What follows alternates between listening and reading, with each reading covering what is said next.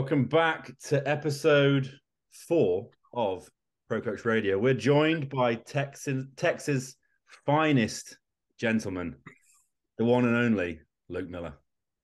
Welcome. Thank you for having me on, guys. You know, I am as big of a fan of ProCoach as you guys are for promoting it. So it just feels like family when I come on the podcast here. The last time we were together was in Destination for the seminar, right?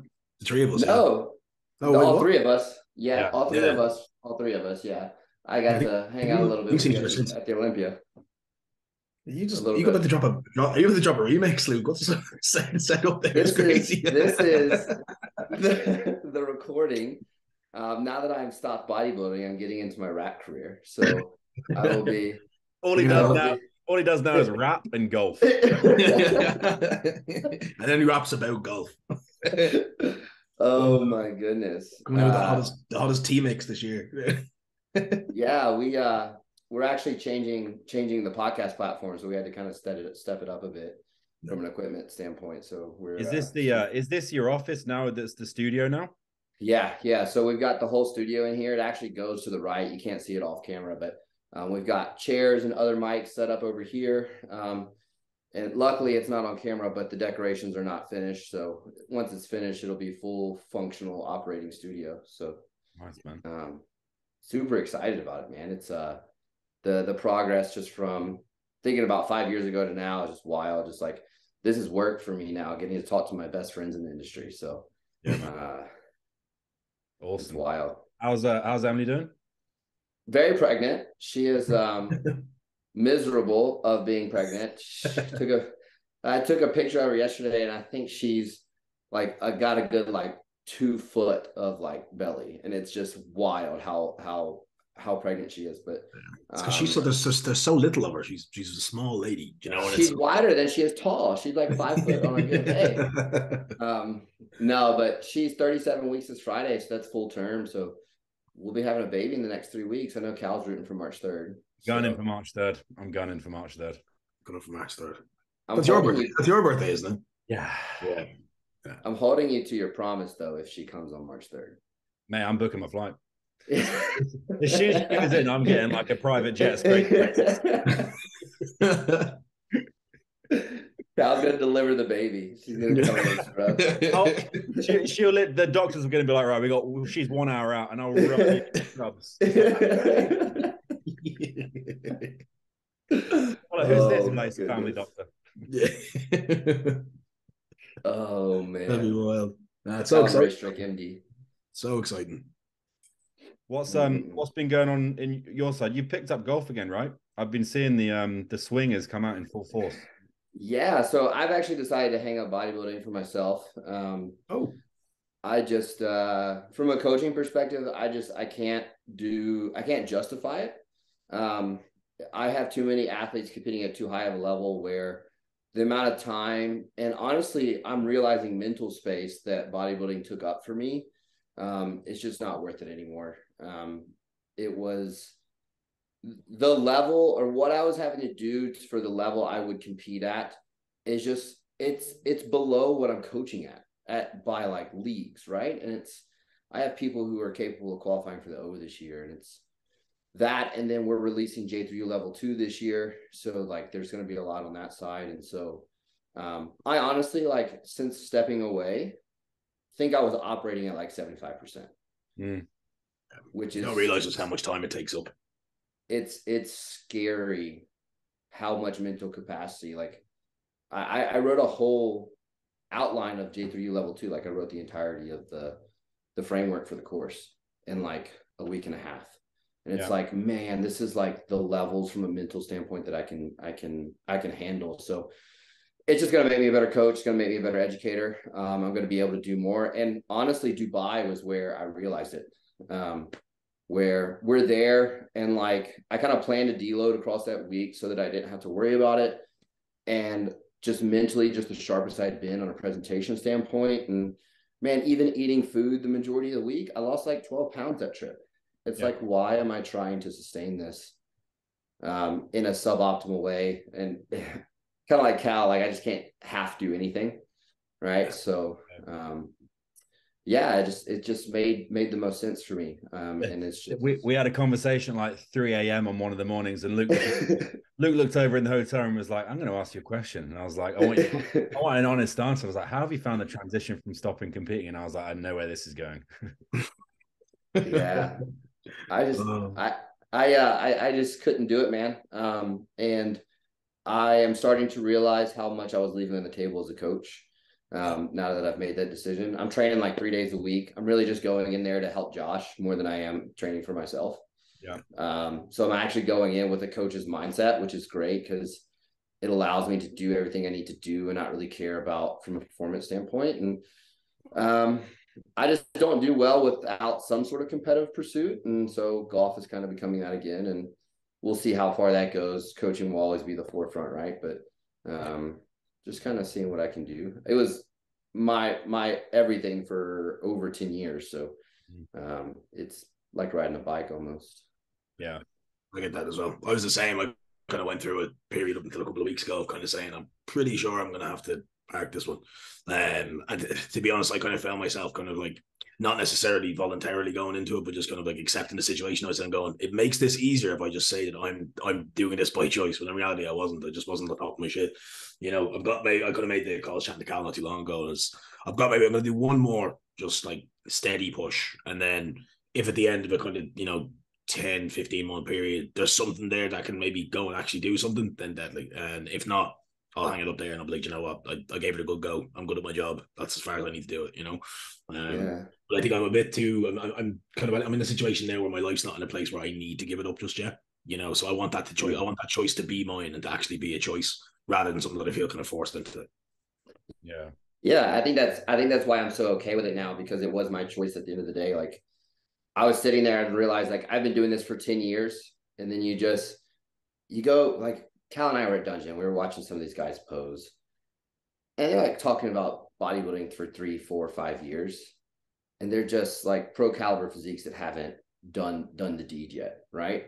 Like, man, I've been doing this almost or over 10 years. Let's see, I'm 28 now. I started it when I was like 17 going into 18. So to not have that caliber of physique, it's just like very clear the genetic capacity that's there, right?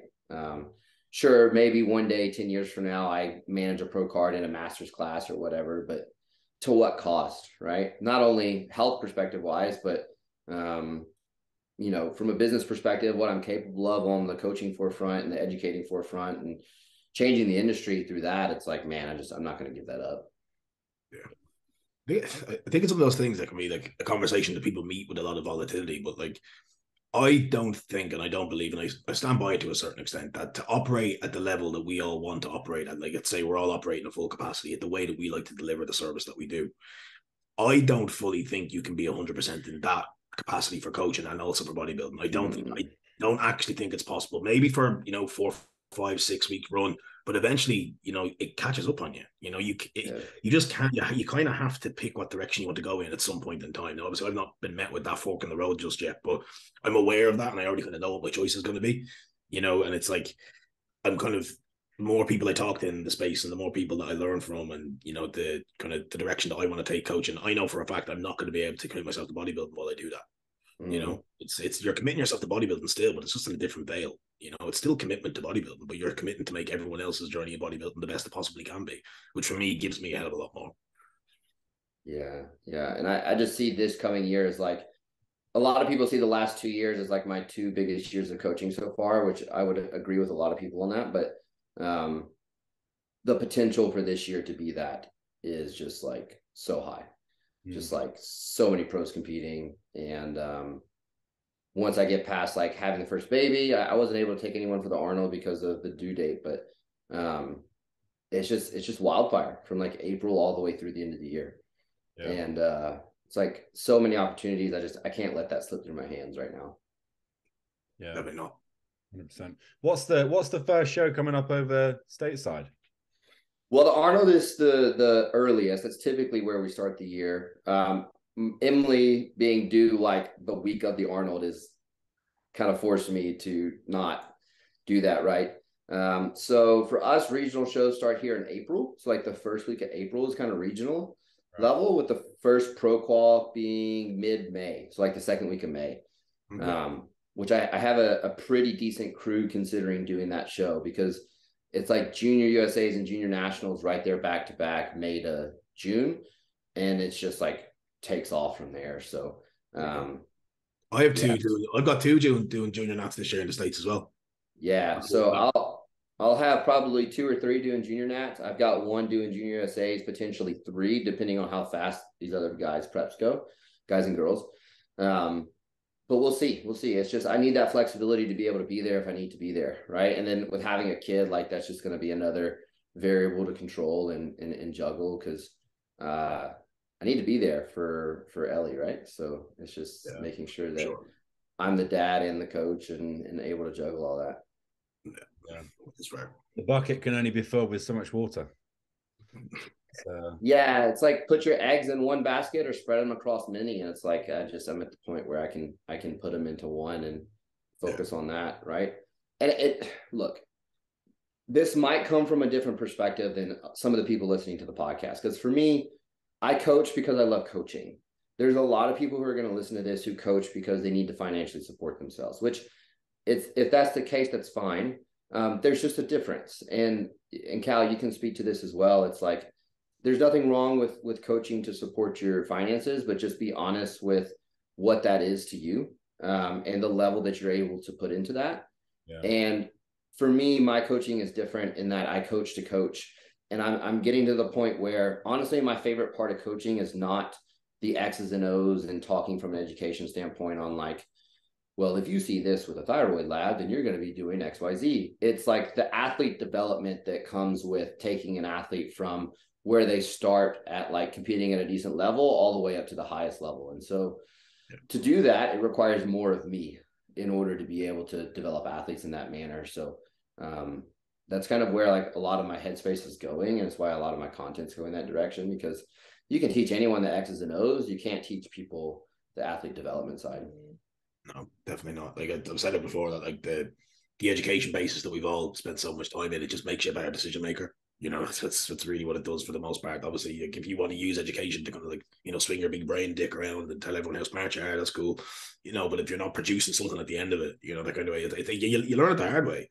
You're like, okay, I'm going to go and do this, and this is going to happen, and you're going to go to the Olympia. It's like, oh, wait, no, you didn't. That thing didn't. That did not happen. Yeah, they cracked. Yeah, but the cuffs told me it would happen, you know. It's like, it just doesn't work that way, you know. And I think you're dead right in the sense that, you know, the biggest thing I think that we all, you know, hold really close within the coaching space is that athlete development and watching them from where they are to go. And, you know, the process of being the decision maker, I think, is something that's like a really worthwhile pressure. That's one thing that's what I'm loving at the moment. Yeah. I think too, with how available education is, you're getting a lot of people who are regurgitators, which will always be a problem in our industry, but we could really differentiate ourselves with showing how that knowledge base is now applied, because y'all know just as well as I do, like no case is ideal, yet we teach in ideals, right? And so I think if we can start to get away from teaching in ideals, maybe to teach a concept we do, but get away from teaching in ideals, but also applying it and understanding how, you know, sometimes we got to make a suboptimal decision because it's what we got to work with. That's how we actually create client outcomes for people across the board, rather than just a few select people. Yeah.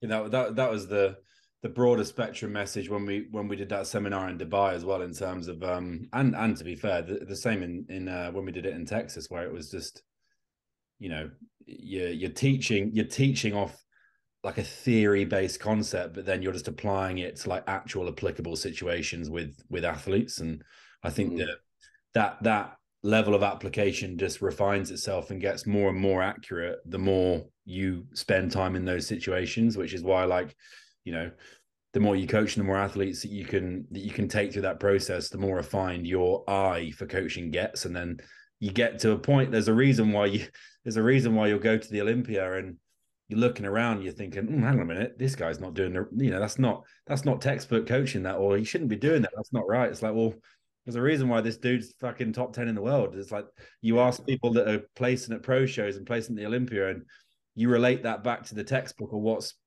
clinically perfect. It's not going to go in the direction you think it's going to go in terms of what they're actually doing. Yeah. And it's like the strongest argument you could make, but also the hardest one for somebody who's like super devoted to education. Kind of here, it's like, well, like these guys aren't doing it, and they're doing exactly what every single athlete who wants to go to the top end is doing. They're not doing that, you know. And it's like it's that same old thing, you know. Like in a room full of merit, result speaks the loudest. You know, like it doesn't really matter. I can sit there and tell you how many courses I've done, but if somebody is there and like shown better results than me time and time again, that person deserves all the respect in the world, no matter how they did it.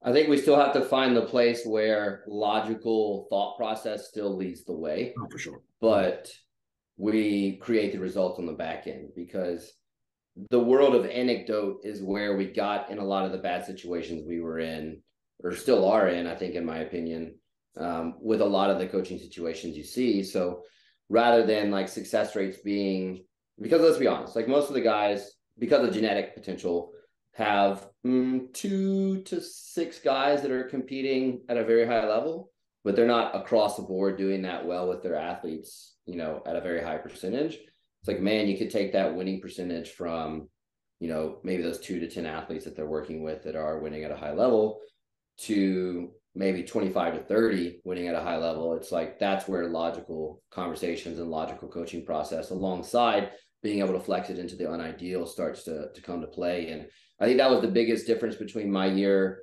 last year in 22 and my year in 2021 was learning that aspect of not operating in the ideal, because I won a fair amount in 21, but I then won that much more in 2022 because of that skill of being able to do that, right? And so being able to still apply logical thought processes in producing an outcome when the situation wasn't ideal. And so just as a coach, like that's where coaching development really starts to flourish, and how we create a better overall outcome for the clients in the industry and as coaches as a whole.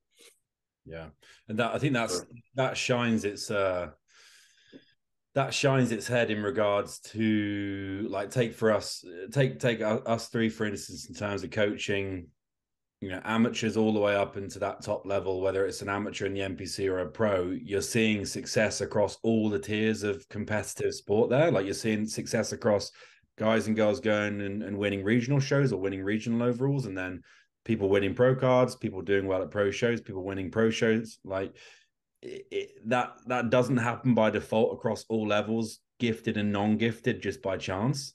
And obviously you're going to see a lot of the coaches out there worldwide who will have the Chris Bumsteads and the, you know, the name the best open bodybuilder at the moment. It's Hardy probably, but like top 3, say Haney, for example, like all you see is his top pros. Now his application is obviously explicitly good at that level, but he's also working with complete freaks.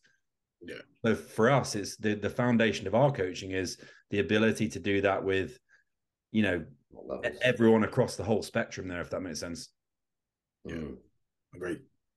Yeah. And I think that's where it's like you have that coach doing that. It's just coming down to getting the opportunities at that point. Yeah. Right. And once you get those opportunities, you can't let them slip, which is kind of part of what's pushed my decision to stop, right? It's just because I have some opportunities on my table and I can't let them slip through my fingers. So yeah. What's the golf setup at the moment then? What we doing in terms of practice? Oh man, so I actually had a lesson last week. I spent 2 hours with a guy who coaches some guys on the PGA Tour, and I just asked the honest question, because my brand, No Switch Fitness, like taking no off switch into results. It's just how mentally I operate, and I just can't operate outside of those confines. So I was like, how long do you think it would take for me to be competitive? Like after we get through like half the lesson, he's seeing me hit balls. He's fixing one small thing in my swing. He's like, honestly, man, if you just practice, probably 6 months from now, you'd be a competitive golfer again. I was expecting to say like 3 years, 4 years, 5 years, right?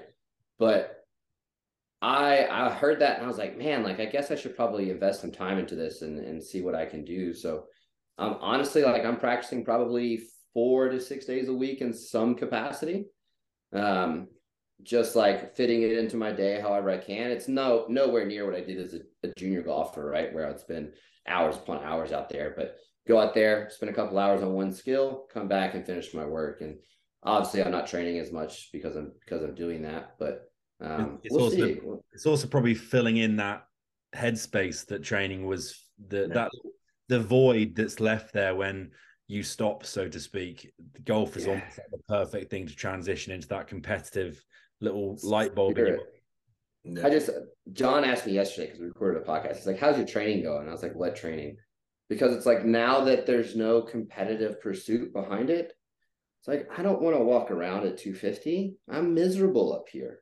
Like it's hard for me to sleep at night because I'm up in the 250s, right? So I've actually kind of lost like 15 pounds since I've stopped over the last month. So I'm trying to get back there. Join the club, bro. Just multiply by 10 and you have Kyle's weight loss. Oh man. I'm actually trying to get back down to like 230 to 220 because I don't want to walk around at how the size I'm at anymore. It's just not conducive to anything. It's just so miserable. But yeah, so we'll see what that turns into. I really fully believe in my capacity, knowing the level I used to compete at. Like all of my peers that I played with growing up play professional golf now. Right. And it's funny. Netflix just released Full Swing, which is a golf documentary on last year's professional golf tour.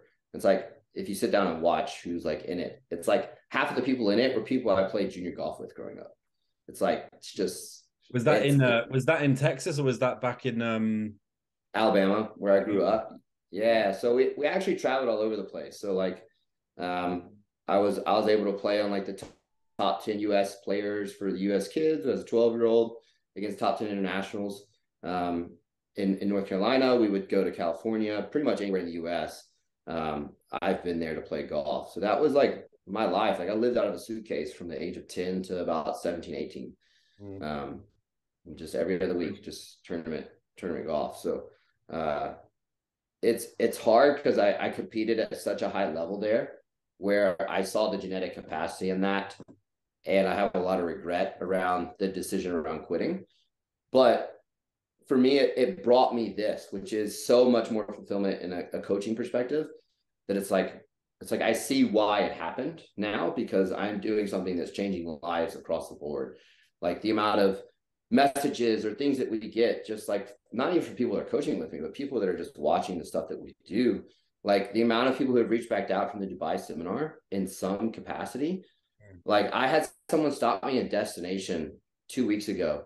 He was like, man, I grew up in Dubai. I'm from Dubai. I just recently moved here. I saw what you've been doing out there. And it's so cool to see that you and Cal and John are out there. If you guys ever do anything in the area, please let me know, because your content has changed how I handle myself from a bodybuilding perspective. And it's like, you have someone who's like barely fluent in English stopping you in the gym to tell you that. It's like, it's just stuff that you dream of, and then it starts to happen, and it's pretty cool. Yeah, that's sick, man. It's really cool.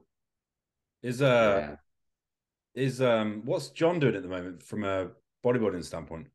He's competing this year. I don't know if you saw, but he had some family loss recently. Yeah, I heard about this. So he's pushing back his first show.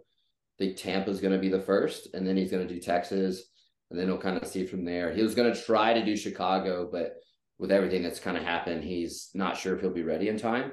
I believe he's going to do 212. He's going to strip. Okay. I think so. I think he's going to strip it back and see. He's playing the what if game. Like, I'm going to just peel it back and see what's there. Yeah. But I would imagine by the time he peels it back, he'll probably be fully ready around 217-ish, which is like, if you're that close to 212, just make the weight and go. Yeah, right. Yeah. So that's what I had when we had that chat when we were away, and he said he was obviously thinking about transitioning across. I was just, but in that last prep, what he pulled down to relative to how much of a gap he still had, in my mind, I was like, with how competitive you can be in 212, like, why don't you just put the added tissue on and then just squeeze back into 212? Because like with that added muscle, it'll be crazy. Yeah. And he's just got such a good frame. Like, I don't know if you've ever seen him pose in person, but you see him in his front shot, and it's like, I do not understand how it's humanly possible to have adductors that still touch with their feet that wide apart. And it's like the craziest thing you've ever seen. It's like, It's just you would see that stack up so well in 212 just from a frame perspective. I don't believe he's going to end up doing open. He might do one just to do it, but I would imagine by the end of the year he's doing 212 shows. Yeah, 100%.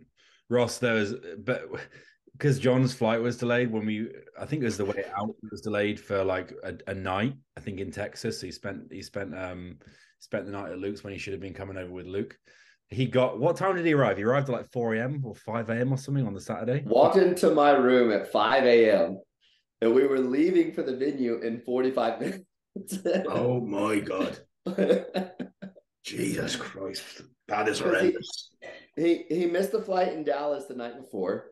So he takes the flight the next night from Dallas. He gets to Qatar, misses the flight in Qatar because he didn't get to the next terminal in time, stayed there overnight, took a like 1:30 or 2 a.m. flight, landed in Dubai. They went and picked him up, brought him to the room.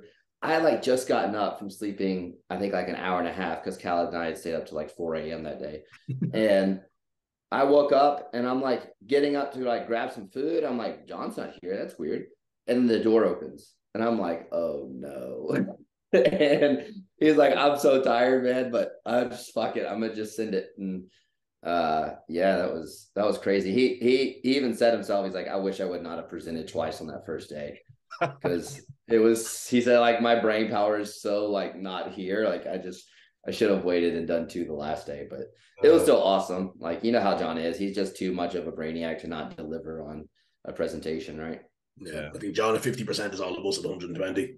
The dude is walking PubMed, man. It's fun. It's fun to be around him, but aggravating sometimes because he's just so fucking smart.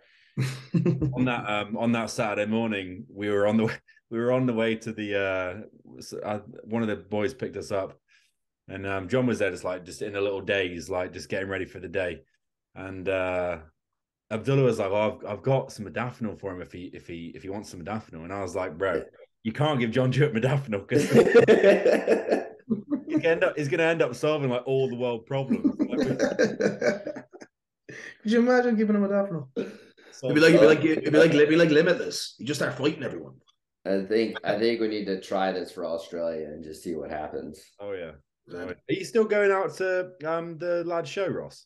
Me, I'm not 100% sure just yet. The way it's run is the latter end of April. I think it's the 23rd of April as pro qualifier is, but it's like it's a big old trip. You know, I'm very confident he's going to do it. I'm really, really confident. He looks sick. But it's just like trying to put all the pieces together to go. You know, that's just it's a long trip. It's fucking 27 hours, 27 hours travel or something. You know, is he doing bodybuilding or classic? He is in open. Okay, and he's a freak.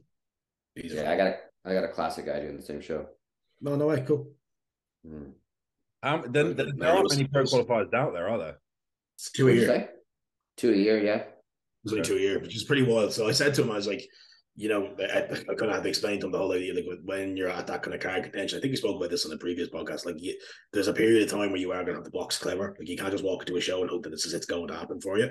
You know, you're going in there with the ideology that it might not happen. Obviously, you want it to happen, and you walk in there with the conviction that you're going to do what you got to do.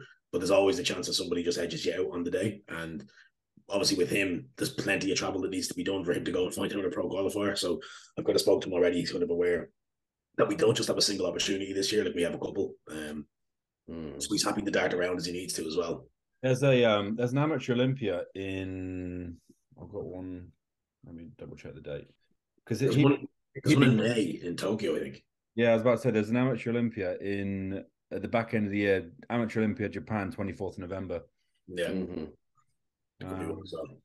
Like the Asian shows would be fairly accessible relative to like the rest of the world, wouldn't they? Yeah, it's not too bad. I think what he might do is him and his girlfriend might actually come and like just bang around here for a couple of months and literally just prep out of Europe, and then just bounce the shows there because I think I like him on that stage. Like, he's a big boy, you know. Like Lou just needs to walk into the right show and be in shape, you know. So it'll be case figuring it out from there. But still, I'd still like the way the lines up are. Like, I've seen a lot of the dudes doing season 8. There's some good boys there as well. But I still do think from a structure point of view, I don't think there's anyone in Australia who's built like him in open.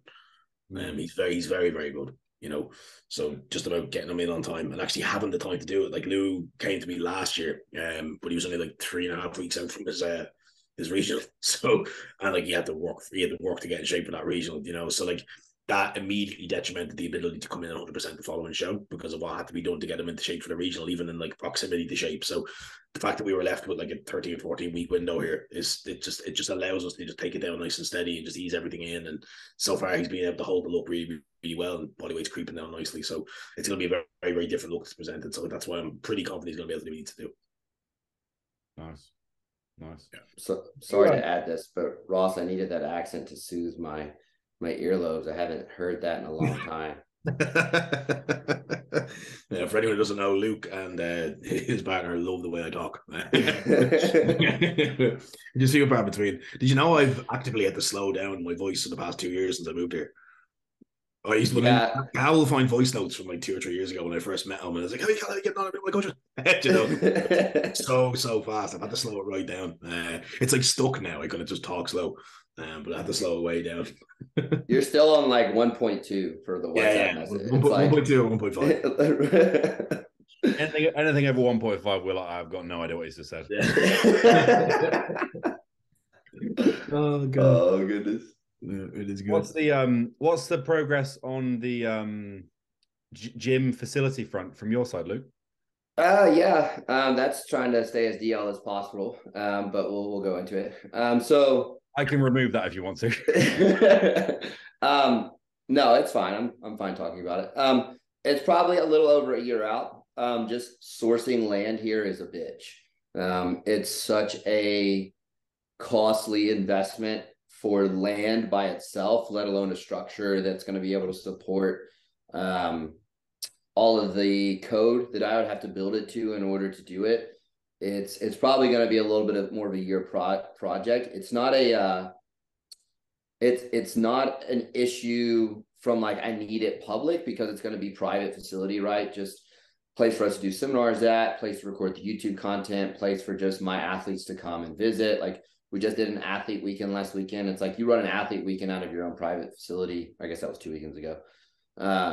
It's like just a better environment. I can just be so much more present. So it's probably looking at beginning of next year, investing in that property and spending all of 24 building it is probably the timetable on that. Because if I'm going to do it, I'm going to do it right. Like, I don't care if it takes 2-3 years to do it. I just, that space to do that is going to be integral moving forward, just for what we want making it happen. Yeah. Me and Cal spoke about it before as well, even here, thinking about doing something. I'd love to do that now. Just have, like, it doesn't need to be anything too crazy, just something where you can have facility, and just let that encompass all the things that you need to running. It's funny though, isn't it? Like, we all start in personal training, go online, and suddenly we all want a facility to do coaching again. It's one of those things. Yeah. If we stay in the UK over the next kind of 12 to 18 months, obviously with the situation with the house at the moment, and we'll if we stay in the UK, we'll sell and get somewhere else, still in the same area, but I want somewhere where we can either build on the land, or if it's a farm and it's got outbuildings already, it's got like a little warehouse with it, I'll build something in there for sure. So that's the other thing we're waiting on, is we like this house, it's cool and all, but we're probably going to sell it or just turn it into a rental property. So like the next place we're going to buy is out in a place that has like 1 acre to 2 acre lots.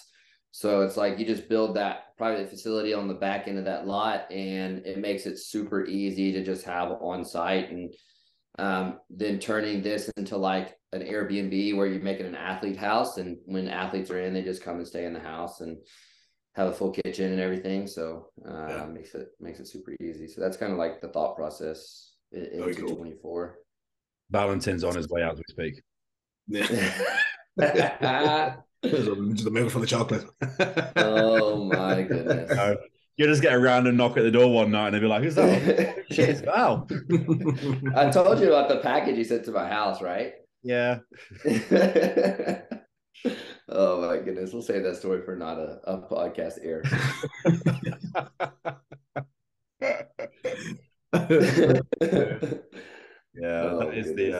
That's definitely the ideal setup, isn't it? It's like having for me to actually make sure I train, having somewhere I can train at home from a time efficient but also, having somewhere where you can film content in a more professional environment, which is just yours, and having somewhere that you can use as a hub for, content creation and stuff like that is it's an ideal situation. And it's just like, like we said before, it's having something, that is within your own colors and your own branding is like such a powerful thing in regards to being able to just professional, just have that. It just looks professional. It's all aligned. Like it's just perfect.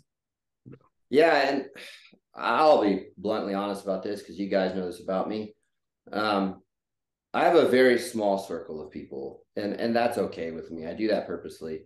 And to be honest with you, there's not really anybody here that's in that circle in Dallas, right? And there's a lot of reasons for that, just with the way a lot of them carry themselves and handle themselves. It's just not conducive to moving what I see needs to happen for the industry moving forward.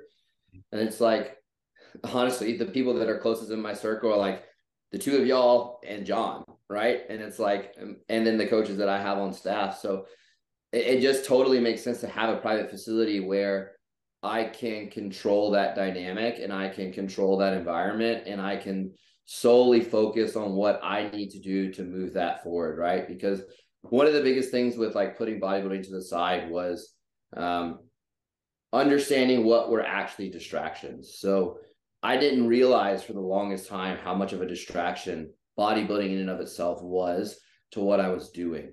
How much it took away from my mental capacity to process information, and honestly to deliver information as well. Even just like the simplicities of when I get in a workflow, being able to stay in the workflow, like that fucking food alarm, holy shit. Just like not realizing how annoying it would be to be plugged into something that I'm making a lot of progress on, and then have to eat exactly at 9:30 to get all my food in. Or it's 6:21 and I haven't eaten already. I most of these days I eat one meal. It's just like I operate so much better in like a workflow environment. I'm doing my work in half the time, which is then mitigating my stress. I literally told Emily the other day, I had a day of check-ins that typically takes me about 5 hours to get through all of it, 5.5 hours to get through all of it. I did it in 2.5 hours. That's wild, isn't it? It's crazy.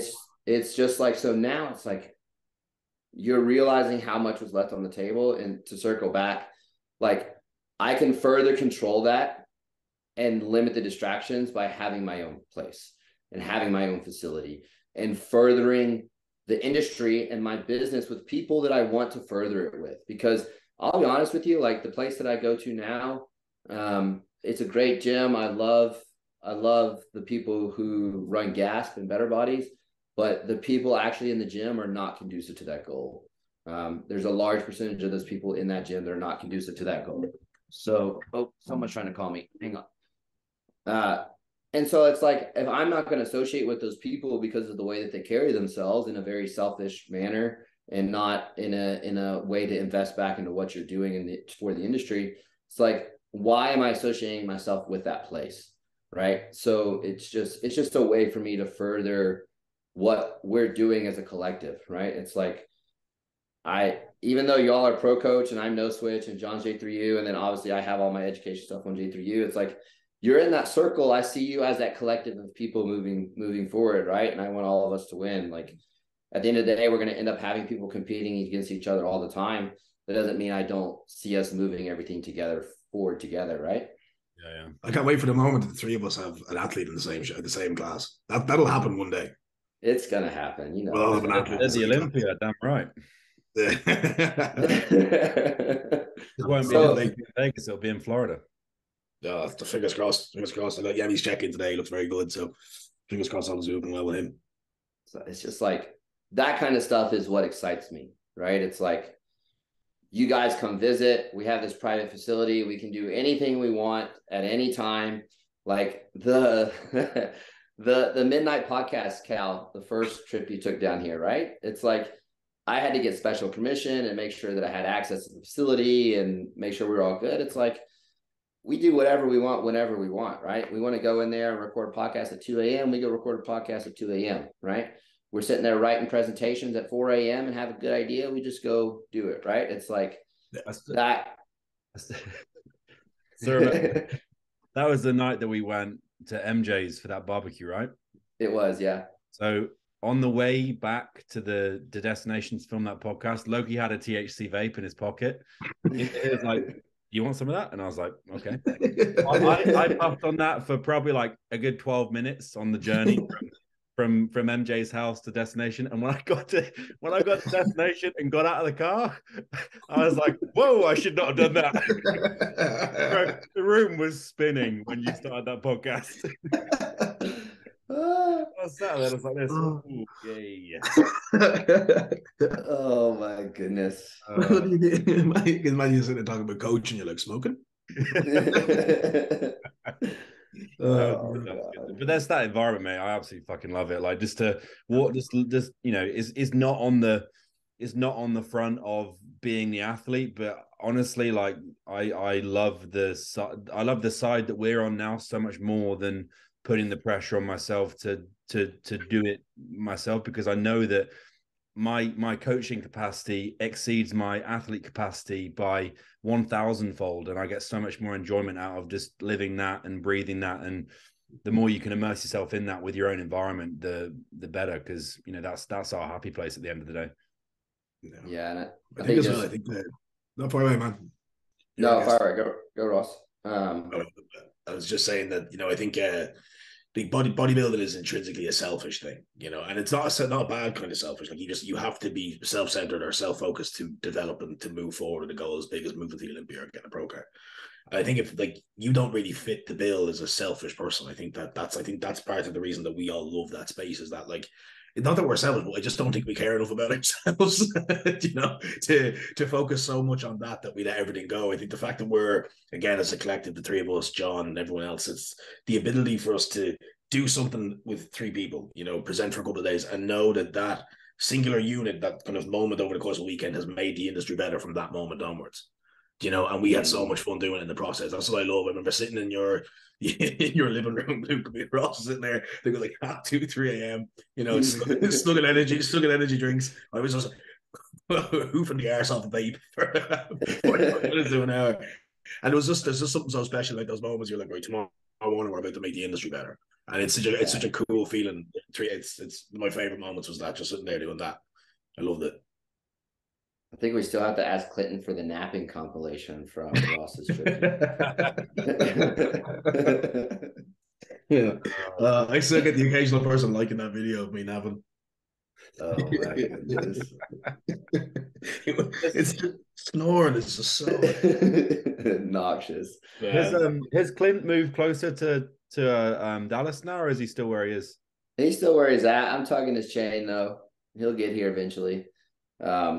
He's on staff with No Switch, and he's on staff with J3U now, so he's kind of like permanently doing our content on all levels. So pretty much anything that's produced for either business he's handling. So he'll probably be out here soon, man. It's just he laughed because like he picked up a camera at one of my seminars while he was training with me just to casually record some content in like 2021. It was the first seminar I'd ever done. I did it in my 40 in Tampa, and that I had hosted myself.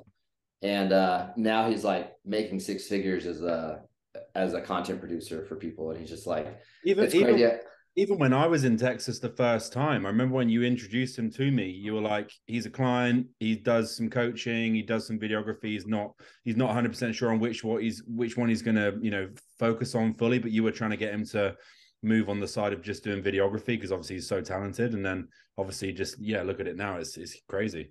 It's just one of those situations. It's like, we talk about opportunities presenting themselves, right? And we talk about surrounding ourselves with people who are like-minded. And I presented him an opportunity and to do this for No Switch Fitness, which then opened the door to doing it at J3 University. And a lot of people can look at that as like gracious on my end, but the reality of it is none of that happens without him literally working non-stop. Like this dude is up editing at all hours when he's here. When he's at home, he's literally editing almost 7 days a week. Like the opportunity presented himself, and he had an opportunity to show me what the character traits of that individual was. Was he going to be the type of person that stepped up to the plate and put the work ethic in to allow him to step into a position that's going to keep his career developing into like foreseeable future? Like, and I think John would be okay with me saying this, like he's going to be a part of J3U level 2 now, right? Like because of that. And it's just like, that's the kind of person I want in my circle. The person who, when he sees something that needs to happen, he steps up to the plate and makes it happen, no matter how much work it takes. I think that's why we all resonate with each other so well. It's like, I get people asking me about the Dubai trip all the time still. And they're like, man, did you have a blast out there? I was like, I don't even remember half of it because I was working so much, but I had so much fun doing it, right? Because it's like, tell the story of like the person bringing us food for the room service. No, I haven't heard this. I feel so out of touch, man. I should have went. I don't know why I didn't go. Right, honestly, this trip was one of the, like, I've done some pretty messed up stuff in terms of like work schedule, but like it was one of the most brutal but enjoyable 3 days of my entire life. Because no joke, the first night, well, the night we left on Thursday, obviously I can't complain because you guys had like a 25-hour flight, but the night we left, I didn't sleep because I was getting picked up at 3 a.m. from the taxi to take me to the airport. And then the first night I didn't sleep because I think I left your room at 4 a.m. and then I did check-ins until we left. And then I think the second night I got an hour's sleep, and the third night I might have got like 2 hours sleep. But I think it might have been after the first day. It was before John arrived, right? Or was it on the last night? Was it on the first? John, it was on the last night because John was sleeping in my hotel room, and that's why I came down. Yeah. So Luke came to mine, and we were like, it was like 2:33 a.m. and we were like, we got a little bit more work to do. And I was finishing off like a slide for the last presentation the next day, and we were like, we'll just order room service because we'd ordered some delivery food, but it never came. It was super, super late. And we were like, we'll just order room service. So we ordered some, like, I think you ordered like fish and potato chips or something. And the room service came in and wheels the trolley and goes, "Good morning, sir." And I'm like, like what? It was like 4:30 a.m. and 4:30 a.m. and we'd ordered room service for dinner. And he was like, good morning, sir." And I was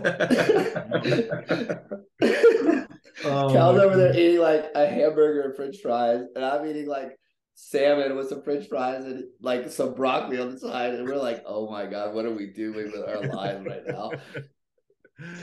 Oh man, you just pull something totally that you just don't have at any other point in time when you're doing a 7-hour weekends, like a big show weekend at the Arnold's or something like that, and then these weekends you pull an ungodly amount of resilience out of your arse to be able to manage the entirety of the weekend. You just got to get it done. You just got to get it done. Yeah, just like you pretty much work all day at the seminar, and then you've got to do. Like I can't be in a position where it's like, sorry guys, you can't check in for 3 days. No, it doesn't work like that now. So you just got to make it work. That's the reality of it, though, right? It's like the difference between coaches who coach to coach and the coaches who like wanted to support their income. There's nothing wrong with it. Again, not calling anybody out, but like I can't go to bed knowing I have check-ins sitting in my email inbox. Right, on those weekends, because like I'm choosing to do the seminar, I need to go make sure that these people have their responses rather than just like blocking off for 3 days. Yeah. It's horrendous. And I hate that feeling of when you ever go to bed and then you realize that you forgot a certain check-in. Like, fuck, I'm going back to the office, Emily. Just go to bed. I'll sleep on the couch. Like 2:30 in the morning, I was like, oh no, I was trolling covered in a blanket. God, I don't know when to sleep. Yeah. Oh man. Yeah. Well, we wouldn't do it if we didn't love it. Exactly. The irony is, like, I literally don't care. Like, it doesn't even feel like work. So, no. Like when I go and like see my mum and dad, or like we'll see like family friends, and they'll be like, how do you do that? Like, why do you do that? And it's like I remember when I left uni and I worked in recruitment in London for like 7 months, and I fucking despised it. Like every minute I was waiting until I finished my shift. And it was Michael Page in London. It was called, as a recruitment agency, and we the office was in Holborn, and I trained at a gym box. You know, gym box. They're like a London-based gym. Yeah. Like one of the really busy like central London gyms, which is like it was fine. But like I remember I used to train at 7 p.m. every evening after I finished work, and I literally couldn't wait until I finished work every day. And then like I had to commute like an hour in there and an hour back, and I was just happy to just not be in that place just because I fucking hated it. And like it just goes to show, like once you find something that you're like genuinely passionate about and you love, like it doesn't even feel like work. It's just having fun. No, I could really do it at any hour of any day, at any night, and or any time, and it's just what you do, right? It's just a part of you almost. 100%. There's something in that responsibility as well that you have over these people. I think that I don't think the word's not like authoritative, but it's just like you're kind of like you're a figure and you're so heavily involved in this person's ability to move forward, you know. So I think there's something really special in that. It's that response, it's that level of responsibility, which is the main thing that pushes you to continue to evolve so you can serve in the best manner possible as well. Like, you know, you're having such a big influence on their trajectory as an athlete in terms of their success. And obviously the higher that competitive level gets, even for a professional athlete, that's their entire career, that's their income, that's their sponsorships, that's everything. Even for a coach, how many coaches do we know that we coach where as soon as they actually start making progress, they've now suddenly got more clients? Or you coaching them and you giving them that skill set just from that process, they've now suddenly got more clients and their clients are doing well. Like the amount of times we've seen that in the UK it's awesome to see, but the impact you're having on their lives is enormous. It goes well beyond the actual bodybuilding in the first place. Man, that guy in Australia I was telling you doing classic at the show your guys doing the open at, Ross, he sent me a message, I think it was last week. He's like, I don't think I would be where I'm at from a coaching perspective if I wasn't working with you for the last year or so. So this guy like went through, sold his gym location facility that he was doing in-person training to go completely dive into online. And he's like now scaled his business. I don't remember what the numbers were, and he probably was keep that to himself, but it was wild. Just like the amount of success he's seen just in like the year of working with me. And he was like, I wouldn't be here if I hadn't spent the last year working as a client for you, or being a client under you, right? And now he's got a really good shot at winning a pro card this year, which will even just further, you know, his progress as a business person. So you're so right. It's just, it goes beyond so many levels of just like the individuals. And it's like, I look at it as like two things. One, meta impact, which is like our ability to drop a stone in water and that ripple effect start to affect as many people as possible. But also like I'm not remembering the name of it, but there's a test that they use for categorizing people in businesses. And essentially you have like these 4 main categories, and you have a primary and a secondary. So you have like visionary, you have like a behind the scenes worker, and there's a couple other different ones. And your ability to be a visionary is kind of what drives a lot of that day-to-day action, because you know that while that action right now might not pay the dividend tomorrow or the dividend next week or the dividend 2 weeks from now, it's going to pay the dividend in 2 years, 3 years, 4 years time, where your ability to stay focused on that vision is what's driving that ease of being able to work on the day-to-day.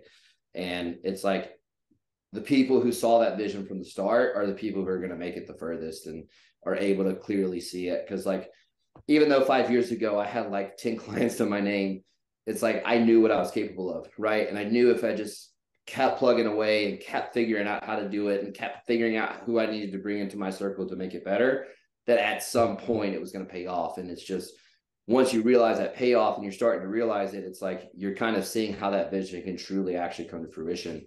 And it's what drives that day to day and makes it just that much easier. Yeah, for sure. I can resonate with that massively in terms of like just trying to land in front of the right person. You know, one COVID consult away, and 3 years later, here I am. You know, it's one of those crazy things, and it's knowing that you have that ability. Like, you know, I think it's part of the reason I didn't go up training in the first place, and coaching, because like I was like maybe not getting the financial return for a pretty long time. But there was always like, there's something in this. I'm good at this, you know, and it's like there's something about it, you know. And it's like you said, just keep plugging away, and you end up kind of, you know, establishing yourself in time. It's like it's that hard work pays off, Cal. You know, it's the fucking, you know, it will, like, you know, it doesn't matter how long it's going to take. It's not something that anyone can kind of come up and let you know. But if you just keep plugging away and you keep genuinely working hard at something, eventually it will pay off. And it's just the irony of, like, you know, the more that evolves, like, what are the fucking chances of us, becoming what we've become, like together as a a unit of colleagues, but also close friends as well. Like, you just find yourself moving in directions where you're going to get like-minded people who go into the same circles, and you cross paths, and then cool stuff happens. Like, I remember when I first started speaking to Luke, I don't know how, maybe a couple of years ago, and we had that, I think we had we jumped on a call, and you were like, I want to see what you do for your back end, like what sheets to use and stuff like that. And then I started talking to Luke about like issues I was having in the gym with training and like injuries and stuff. And then I was like, fuck it, I'm just going to go down to Texas and see him. And I still remember we were at Dallas Fort Worth Airport with Loki, like sitting outside the airport, and you were about to pick us up. And I still remember, I was like, I haven't even like known this guy very long, but it's like, it's just fucking cool. It's just so cool that you can just like connect on that level. And that's, you find like in the area of the industry that everyone kind of specializes in, and you kind of move into that realm in the industry, after a period of time, you just, like Luke said earlier, your circle becomes very refined and very close, and you just operate with the people that just sing off the same hymn sheet and want to operate on the same level. And like the people that I speak to day to day, besides obviously clients and stuff, the people that I speak to day to day it's probably like 5 or 6 people that are just the same people over and over again, just because they're just on the same wavelength as me, and they operate in the same way, and the gel is just perfect. Yeah, I think it's a mutual investment in the progression of everyone, right? Yeah. It's like the ability to challenge each other when it's needed to promote a conversation, or even if it's just extending the helping hand to someone that one of us is working with in order to get that process back on track, right? Like, it's the little things that kind of pushes all of us forward. Yeah. Big time. 100%. Refine it. That was fabulous. We said refining your circle. Yeah. Right then. That was a little roundup into Luke Miller. Yeah. What time is it over there? What's that? What time is it over there? 12:45. Got a tea time later this afternoon, so we'll be going to play golf in like tea time. We got tea time in like 2 hours. So yeah. I woke up at 5 a.m. to finish my work by 1:30 so that I could go do What time is tea time, Cal? I don't know. That's not a thing in Ireland. That's not, we don't do tea time. It's like, get in off the road. Afternoon tea. Yeah, no, actually, like, coming in for your tea. Like, what is that?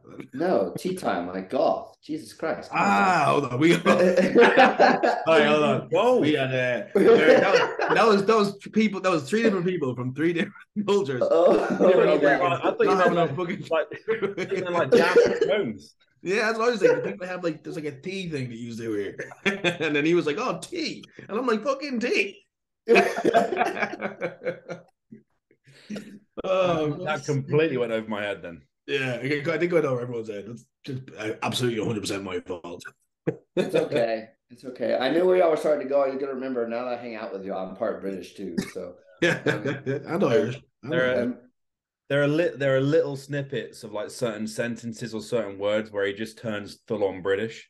In the middle of the presentation, Dubai, I used proper fucked to describe needing a deload. And I just like stopped in the middle of the presentation.